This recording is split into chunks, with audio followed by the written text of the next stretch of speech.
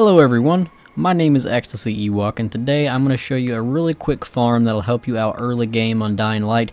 This game is a ton of fun. I've been playing it since it came out at about, 12 last night.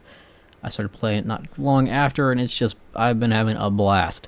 So, anyways, this was really only effective early game, but it can get you a large sum of cash early game, get you a good weapon to help you, to just kind of help you out early game, and you can... A thing that I struggled with was medkits, and this is what I used to get a bunch of medkits. It was more useful for the medkits than it was the money, if you ask me. But anyways, as you know, there's a quartermaster. Every day he gives you different items. You just take them all for free, no charge. Every day-night cycle that resets. So you go through a day, you go through a night, you can go back again. So you walk over here to the shop. There's a bed here. Go to sleep. It'll be nighttime when you wake up, assuming it was day. If it was night, you'll wake up in the day. But as you can see, it's nighttime now. That's one cycle. Go to sleep again.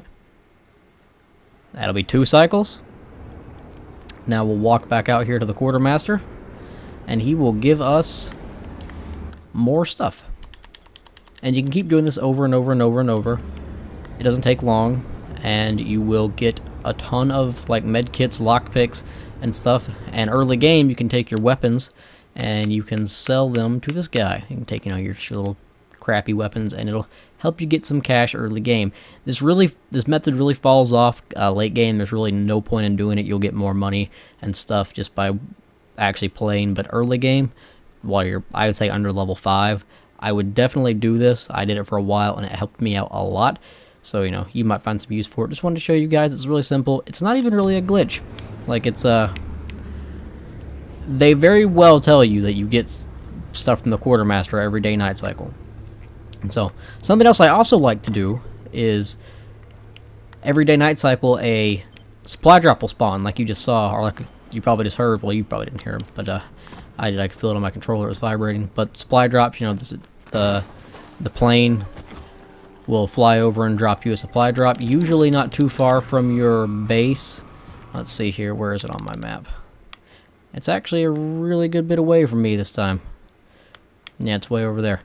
Usually it's right in the same area, so you can usually farm the supply drops that way as well. But it's whatever. Go ahead and save this guy. But you can do this. You can do that method over and over and over as many times as you'd like, and you will do good. It'll help you get a nice early start. The game is a ton of fun. If you're thinking about buying it, I would highly suggest that. Ooh, I got an achievement. Look at that. Save them, I guess, NPCs. But anyways, my name's Ecstasy Ewok. Hope you enjoyed the video, and let me know what you think. Like, have you played Dying Light? Are you liking it? Just let me know. Hope this helped you out. Have an awesome day slaying zombies.